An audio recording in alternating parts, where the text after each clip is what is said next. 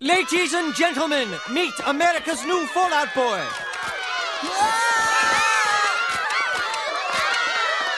Out of the way. Millhouse, baby! Lionel Hutz, your new agent, bodyguard, unauthorized biographer, and drug dealer. Keep her away. Hello, Mr. Hutz. I'll have you know, the contents of that dumpster are private. You stick your nose in, you'll be violating attorney dumpster confidentiality. I just wanted to say hello. Oh. Hello. How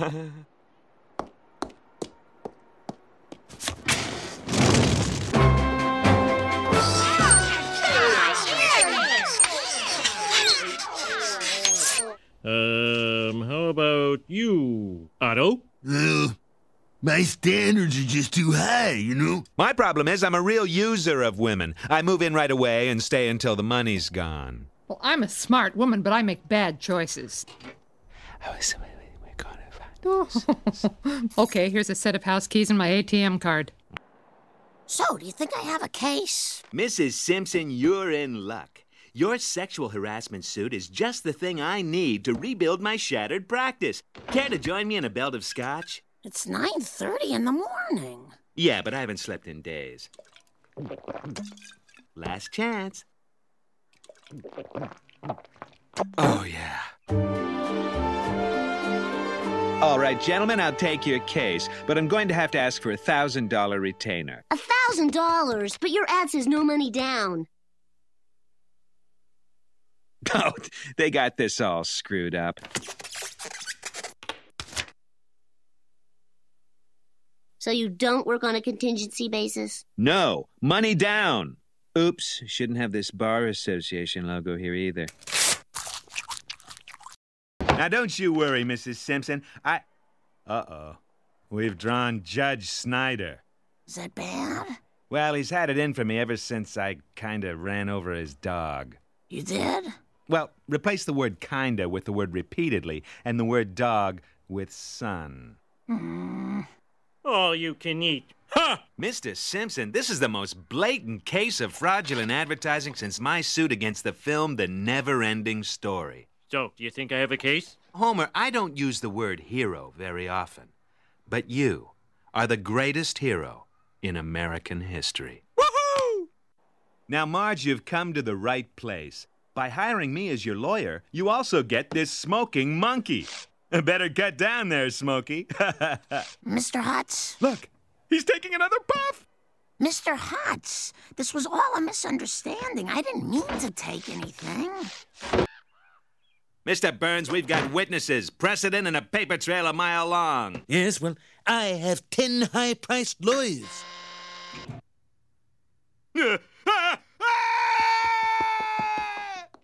He left his briefcase. Hey, it's full of shredded newspapers. Now, Apu, Mrs. Simpson claims that she forgot she was carrying that bottle of delicious bourbon, brownest of the brown liquors. So tempting. What's that? You want me to drink you, but I'm in the middle of a trial. Excuse me.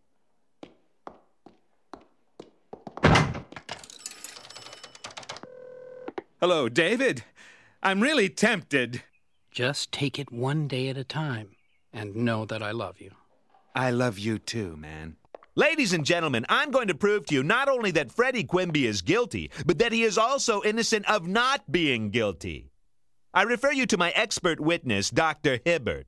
Well, only 1 in 2 million people has what we call the evil gene. Hitler had it, Walt Disney had it, and Freddie Quimby has it. Thank you, Dr. Hibbert. I rest my case. You rest your case? What? Oh, no, I thought that was just a figure of speech. Case closed. My client's film predates all of those things, Your Honor. Oh, yes, I've forgotten. Your famous film. The one you destroyed before the trial and haven't been able to find another copy of. Oh, yes, that film. Yes. You don't have a copy, do you? I intend to prove that Freddie Quimby is totally innocent. First of all, his accuser is a very shady character. That waiter, Mr. LaCourse, not only wasn't born in Springfield, He wasn't even born in this country. From now on, you tell me everything.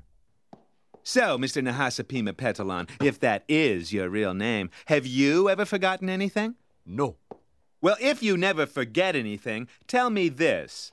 What color tie am I wearing? You are wearing a red and white striped club tie in a half Windsor knot. Oh, I am I? Is that what you think? Well, if that is what you think, I have something to tell you. Something that may shock and discredit you. And that thing is as follows. I'm not wearing a tie at all. Do you have any evidence at all? Well, Your Honor, we've got plenty of hearsay and conjecture. Those are kinds of evidence. Your Honor, I move for dismissal. I move for a bad court thingy. You mean a mistrial? Yeah. That's why you're the judge and I'm the law-talking guy. The lawyer. Right. And so, ladies and gentlemen of the jury, I rest my case. Mr. Hutz, do you know you're not wearing any pants? What? Ah! Mrs. Simpson, what did you and your husband do after you were ejected from the restaurant? We pretty much went straight home. Mrs. Simpson, you're under oath. We drove around until 3 a.m. looking for another all-you-can-eat fish restaurant. And when you couldn't find one? We went fishing. Did these sound like the actions of a man who had all he could eat? No! That could have been me. Now, Mr. Lampwick, when Roger Myers stole your character... Objection. Sustained. Ugh! If I hear objection and sustained one more time today, I think I'm going to scream. Objection. Sustained. Ah! The foreman will pass the verdict to the bailiff.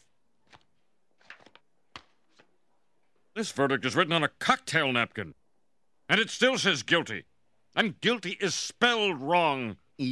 Will the foreman please read the real verdict? We find the defendant guilty. Do I still get paid? I'd like to call all of my surprise witnesses again. They were my favorites. No further questions. Mr. Simpson, I was just going through your garbage and I couldn't help overhearing that you need a babysitter. Of course, being a highly skilled attorney, my fee is $175 an hour. We pay $8 for the night, and you can take 2 popsicles out of the freezer. 3. 2. Okay, 2. And I get to keep this old birdcage. Done. Still got it.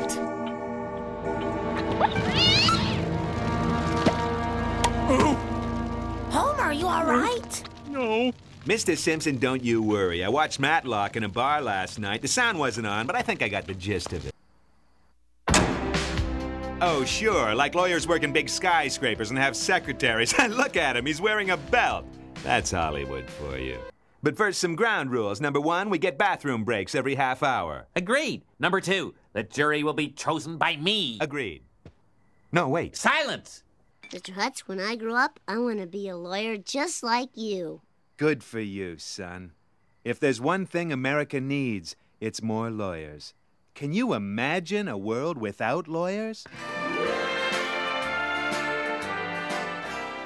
Oh. Hey, it's morning and Mom and Dad aren't home yet. Don't worry, Mr. Hutz is still here to take care of us. Don't touch my stuff! Hey, this isn't the YMCA. Kids, I got a crazy feeling your mom's not going to prison. Yay! That was a right pretty speech, sir. But I ask you, what is a contract? Webster's defines it as an agreement under the law which is unbreakable. Which is unbreakable. Excuse me, I must use the restroom.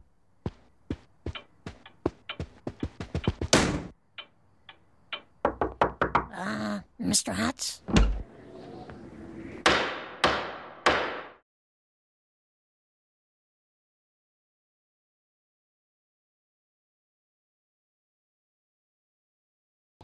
Mr. Hutz, why are you burning all your personal papers? As of this moment, Lionel Hutz no longer exists. Say hello to Miguel Sanchez.